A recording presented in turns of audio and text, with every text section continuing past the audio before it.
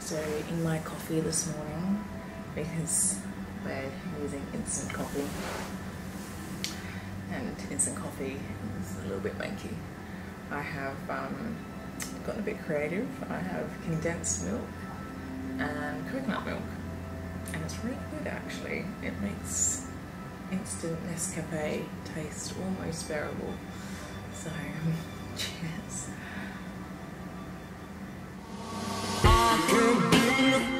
So close, and I was gonna take you traveling the world. But I can love you. Yeah, I'm gonna love you. I'm gonna love you, babe. Cross my heart and hope to die.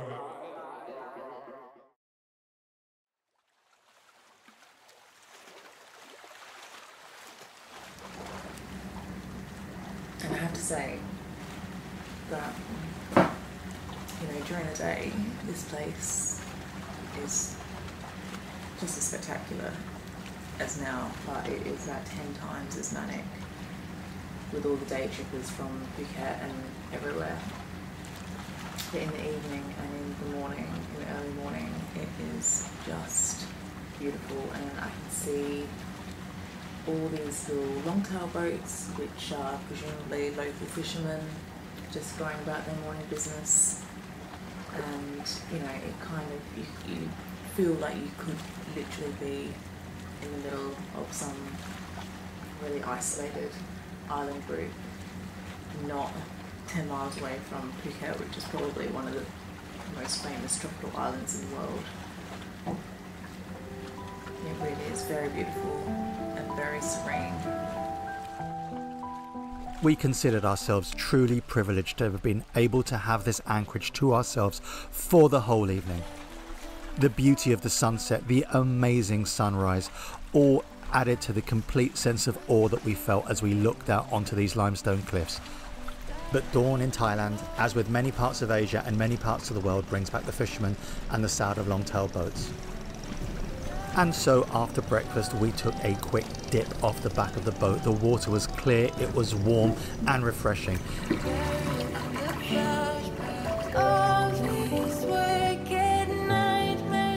Eventually, however, it was time to leave. Our weather forecast showed that we had a good sailing breeze. We also knew that we had some fantastic eyeball navigation, which was going to make it easy, and we could finally get those sails up.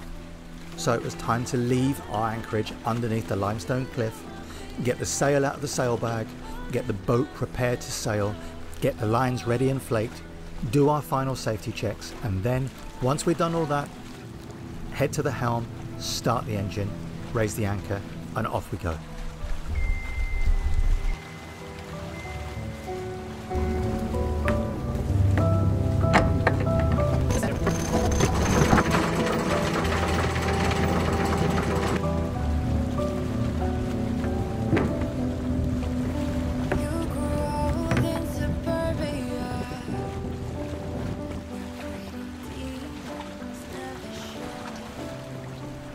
It's fair to say that the purchase system on the main halyard was a little stiff. I was a little bit out of practice, but eventually, with a lot of huffing and puffing and maybe a bit of cussing, the mainsail was up and well set. We got the luff tension exactly where we wanted it, and so with that, headed off under full main, full Genoa, off to our next destination.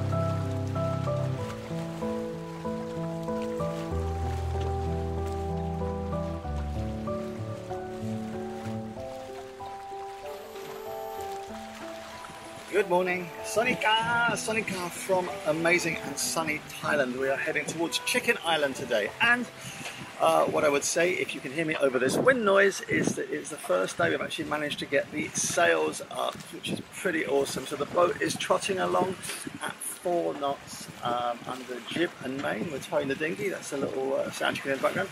It is, and I've said this probably quite a lot, stunningly beautiful out here. It is invariably the prettiest and most amazing sailing run we've ever been to.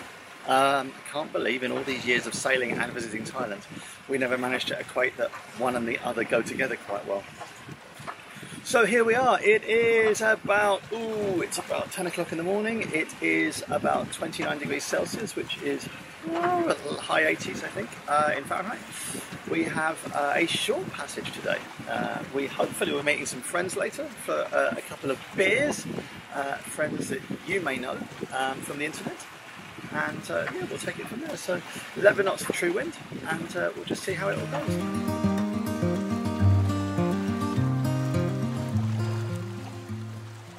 So under Fort Main and Genoa, we headed off to our next anchorage, a secluded and well protected anchorage off Koh Yao Noi.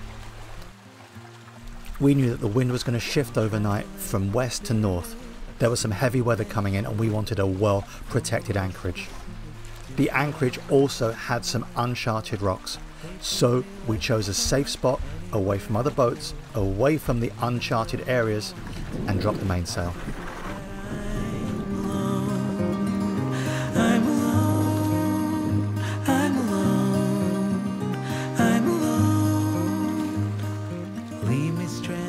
As we motored carefully into the anchorage, it was strange to think that the weather forecast predicted some really heavy rain and winds. However, we've been caught out like this before. If the weather says it's going to change, you find cover and get the anchor in. The sky was turning black from the west and the wind was starting to freshen. We knew that there was going to be a heavy downpour.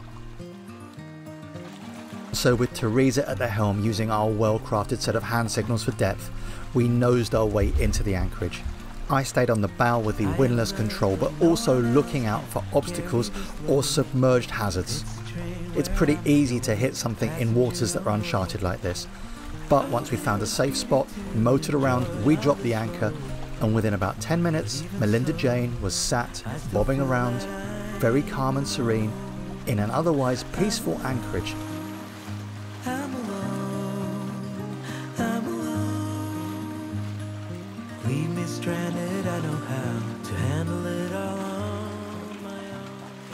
Arriving in a new location and venturing ashore for the first time is one of the things we love most about sailing. So it was with huge amounts of excitement that we prepared the dinghy. We had the gash bag to take with us and also lots of things like flip-flops and cameras. But while I prepared the dinghy and Teresa closed the boat up, we looked to the clouds blackening in the horizon and prepared ourselves for what was going to be a very wet evening.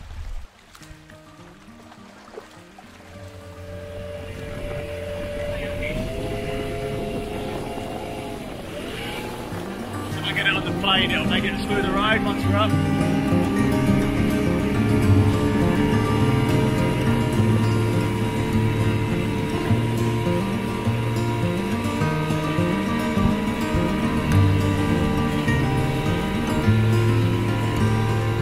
Have you worked out how to lift the drive leg yet?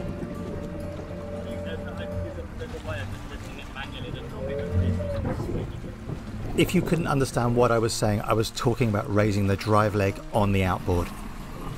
If you raise the leg a little bit into its slightly upward position, it means that the propeller is up and out of the way, and if you do hit a rock, it will hit the hull of the dinghy before it hits your prop, which means that you don't shatter the cotter pin, and it means that you keep your propeller. The other thing that our tender had was a set of dolly wheels. Now, we have never had these before, but after using them once, I can absolutely guarantee that Ruby Rose 2 and the tender to Ruby Rose 2 will have a set of dolly wheels. Absolutely fantastic for pulling a dinghy up a beach, especially where there is going to be a variance in tide height and you may come back after a few hours away to find that your dinghy has floated off, so it allows you to get the dinghy a lot further up the beach with a lot less huffing and puffing. And so with Princess Teresa sat in the dinghy giving oh so valuable instruction to me as I hauled the dinghy over the rocks, we hauled it up the beach, finally found a tree to tie the dinghy to which wasn't going to float away, and then went to try and find something to eat. We're going over rocks. This is the hard bottom dinghy at least. Alright.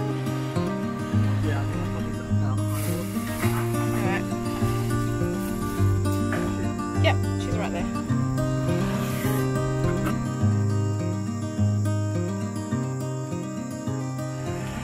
So ashore again. One thing that we've just learned, actually this charter, it kind of is, we've learned so much. You know when you think you know things and then you realise that actually you don't know that much at all, but there's so many things that are like, oh yeah, we're going to have to do this. So dolly wheels. We are definitely getting dolly wheels in our next dinghy. Absolutely invaluable. Anyway, so we are off to try and see what the local facilities are. There seem to be 2 or 3 bars, some cats, a laundromat, and hopefully there'll be a little shop that we can get some rice. And a big ubiquitous Thai massage parlour. And a massage parlour. Happy ending all round. And so our first task of the day after dumping our gash bag was to try and find some rice, some food, some fruit, something to have for dinner in the evening. Once we'd done that, we'd probably try and find a bar to have our sundowner. So we've managed to secure what? A hand of bananas. A hand of bananas. And 2 mangoes. 2 mangoes. So just no rice. We've not found any like 7-Eleven or anything. Or even a shop that sells rice. We had. Do you Yeah. know what? I've never seen a shop so poorly equipped. And we've been to some places in the Caribbean that had nothing. There's a building that could be loosely called a shop, perhaps, but it had like about, I don't know, 3 rows and maybe like 4 items.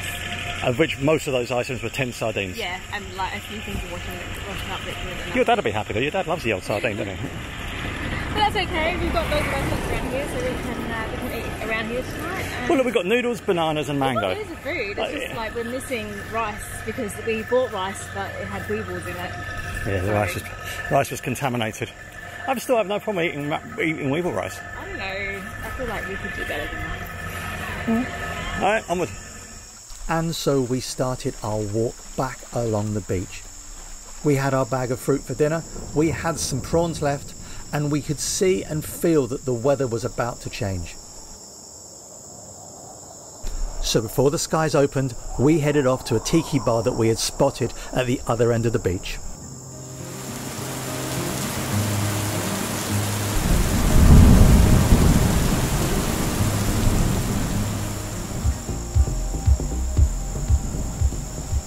All those slightly dated techno music is not something that I would normally listen to when having our sundowners. This seemed oh so apt. The skies opened, the sound of the rain on the tin roof was like gunshots going off. The rain fizzed off the light switches and we sat in the warm and the dry with our cold beers. Again, it's not everyone's cup of tea, but for us a poorly populated bar with cold beer, flickering lights and wooden furniture is the absolutely best place to be while we sat and watched the deluge washing the mud down the road. There is honestly no other place we would have rather have been at the time. This was truly turning into one of our best trips ever.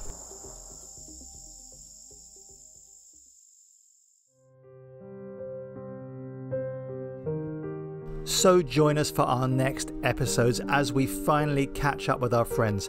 They take us on an adventure, try to drown us, and then buy us a beer. Now that is what you call a good day out. We also give you our thoughts on sailing Thailand and unfortunately get ourselves into a spot of bother.